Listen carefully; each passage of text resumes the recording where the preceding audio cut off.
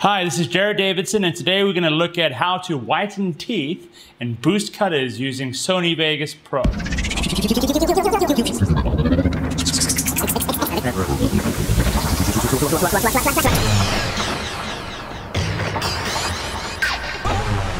Okay, I got the idea for this video after watching Curtis Judd's video on how to whiten teeth using DaVinci Resolve. And DaVinci Resolve's awesome software, and that's the way to go for color correction, color grading. But I just wondered, how could you do it inside Sony Vegas Pro in a quick and easy way? And I am no color grader, I'm a professional. I'm just showing you guys how to do something that's a very overlooked feature in any NLE really, and it's just secondary color correction. And you can use it to do so many things like whiten teeth or isolating a certain color, creating a color mask and then boosting that color. So let's see how to whiten teeth in Sony Vegas Pro. Yeah, here we are in Sony Vegas, and when doing any kind of color correction work, the first thing to do is to go and open up your video scopes. And you can do that by going to View, and in Vegas Pro 13, you would want to go to Window down here and find video scopes, or you could use Control-Alt-2. So here they are. It's too small, make them a bit bigger.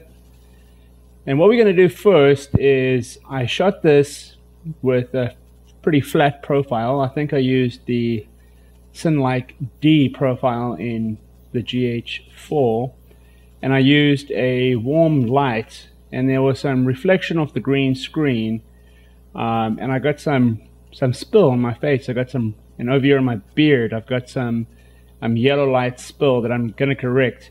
And that spill, the color of the spill looks pretty similar to the yellow in my teeth. So I can go ahead and remove both those colors at the same time. Whiten my teeth and remove that yellow spill.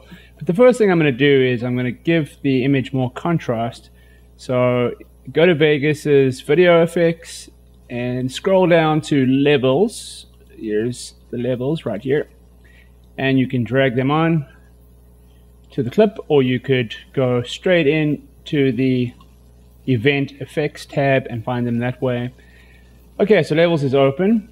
Now what I'm going to do is I'm going to increase the contrast by looking at this waveform, and I'm going to bring this up to the 100 and to 0 and bring it down to 0 to give it its full dynamic range. So let's watch. Let's first crush down the blacks over here.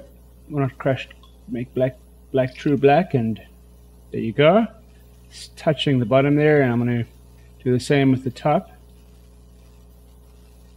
There you go. So I have more contrast in the image. That's much better, but you can see it really brings out that yellowy spill on my face, and my teeth look really yellow. They don't normally look so yellow, but this yellow light accentuates the yellow. So let's go ahead and fix that, and the way we're going to do that is we are going to use the secondary color corrector. Just taking a quick look, nothing in the Vetroscope goes outside of this range, which means that everything's within the legal limits for the colors. Everything looks okay, so I'm just going to go ahead and fix that ugly yellow cast and also whiten the teeth. So close Levels, we can go to secondary color corrector. That's over here, color corrector secondary. Same thing. Okay, now the first thing I want to do is I need to select a color to isolate. So right here, select color range, effect range rather, and I'm going to choose one of this darker yellow color here on the tooth, right there. And now what I want to do is I want to show the mask. You can see there's some yellow on my face, which is very similar to the yellow on my teeth, but I need to open up this mask. So what we're going to do, we're going to go to Limit Luminance, and we're going to bring this low down. You see much more of the teeth are becoming visible, and bring this high up. We don't want too much of the face. I know this side has a yellow cast, so I'm going to leave that as is for now. Then go down to Limit Saturation. Same thing. Don't want too much of the face. We got lots of the teeth right there. Let's bring that low down a bit, up a bit, and we can kind of blend it by using the smooth dial over here.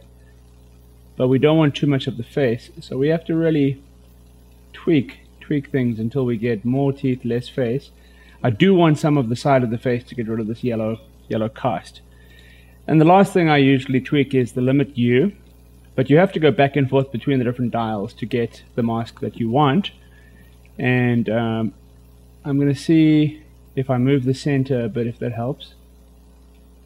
You have to move things very delicately. Right there. That helps a bit. I see more of the teeth and less of the face.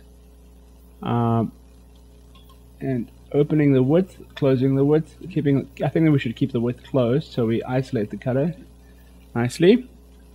Okay, and we go back to these other dials and keep tweaking until getting even more of the teeth. I'm getting a bit of a yellow rim light over here, which I would be removing, which I think is okay. Getting the face there. Okay, I don't want too much of the face. I'm going to bring that smooth control down. Okay, I think that's good. So I'm going to uncheck the mask.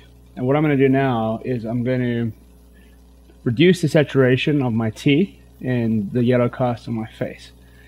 So let's do that first. Okay, there you go. Bringing that down, bringing that down. You don't want to overdo it, just a bit. Okay, I think that's fine for now. And to help it out, I'm going to increase the gamma right here. So as you can see, the teeth are whitening nicely. We don't want to overdo it, otherwise they get funky. Okay, that's not bad right there. Let's just do a quick before and after comparison. Before, after, you can see, look at the teeth first. You see how I've whitened them up. They look a lot better. You want them to still retain a bit of yellow to have a natural color. They're not sparkling white by no means, and you could do a much better job in a application that is dedicated to this task. This is in Vegas, so it's not bad for what you already have in Vegas. And now let's have a look at the face. You can see that yellow cast on the face, on and off. So what I'd now do is I'd go in and tweak it a bit more to try and get things a bit smoother. I think I could smooth out parts of the teeth, but that's not bad.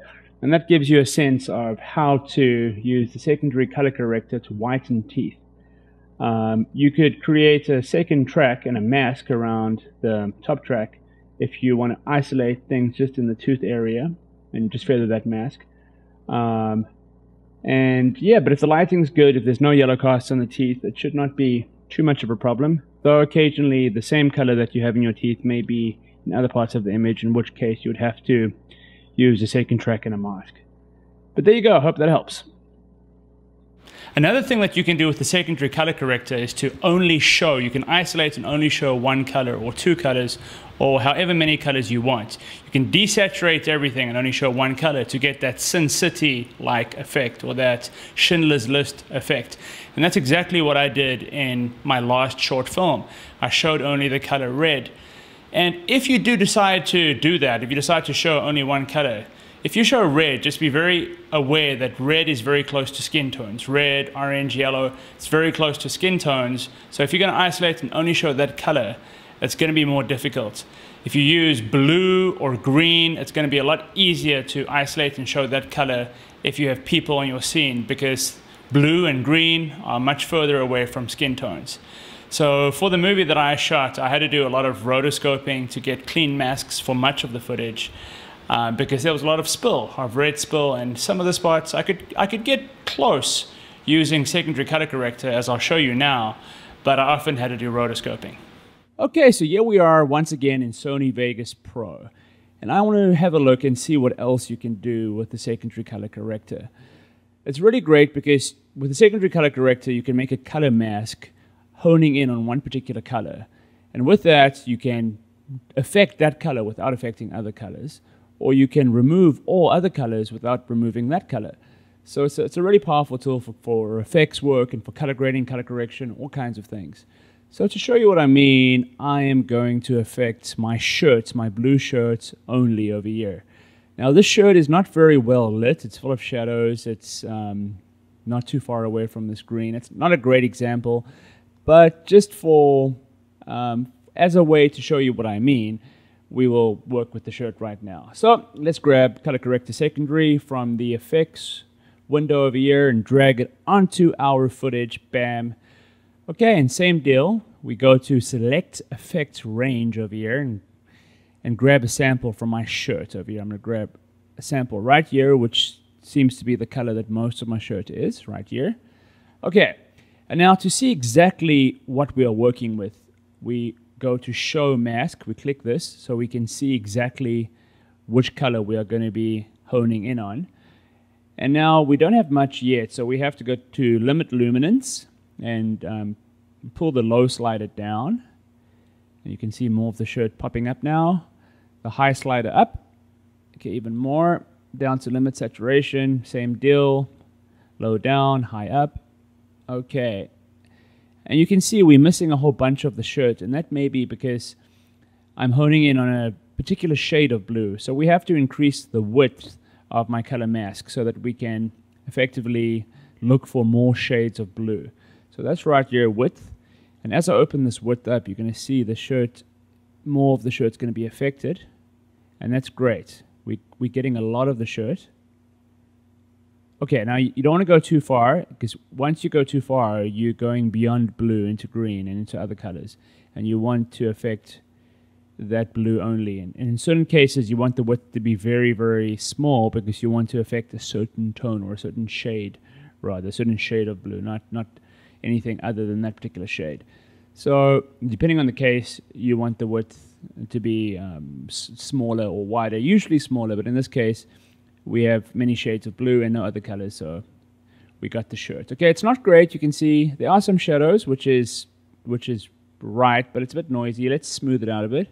Okay, we don't want to smooth it out because we already have too great of a width. So you just play around with the sliders until you get the best you can. And yeah, under the circumstances of a badly lit shirt, I think that's the best we can do for now. I could get better, but let's work with this. Okay, so uncheck Show Mask. And now let's play around with my shirt. Okay, just to show you that we're affecting the shirt only, let me first desaturate the shirt. Bam, black and white. Let me do the opposite. Bam, super colorful. Okay, and yeah, let's change the color of the shirt. So right up here, rotate U. So just to review, I went to the saturation. I slid it all the way up to give the shirt a boost of saturation. And now I'm going to change the color. Here we go. You can see the shirt is now purple, red, yellow. So you can change the color of your shirt or any particular color in this way.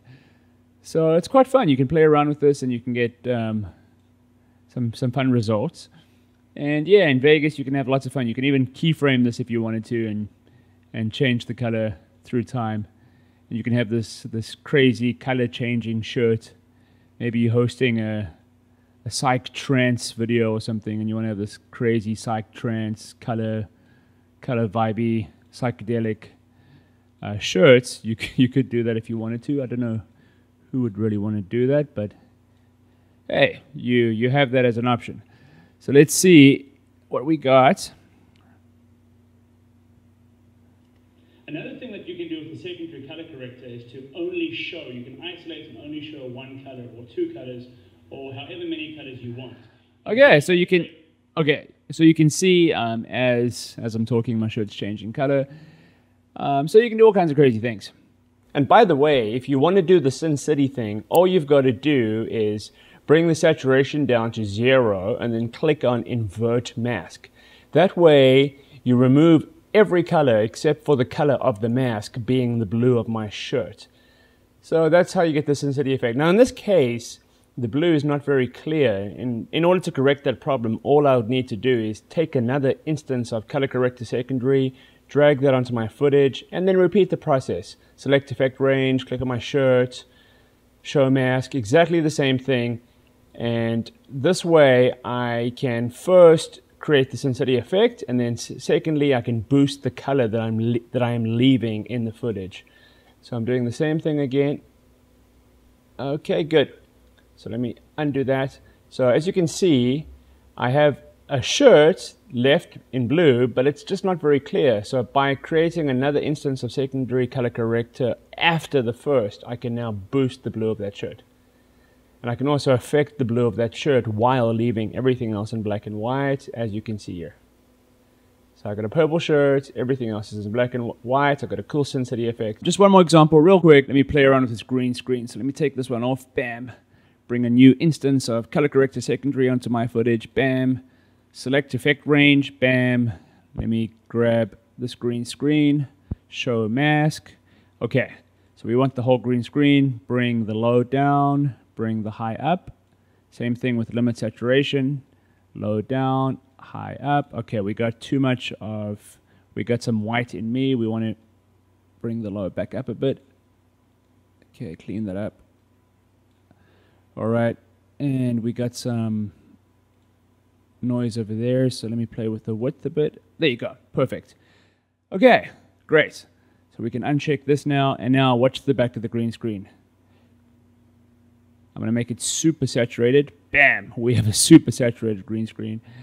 And this actually might be a lot easier to key.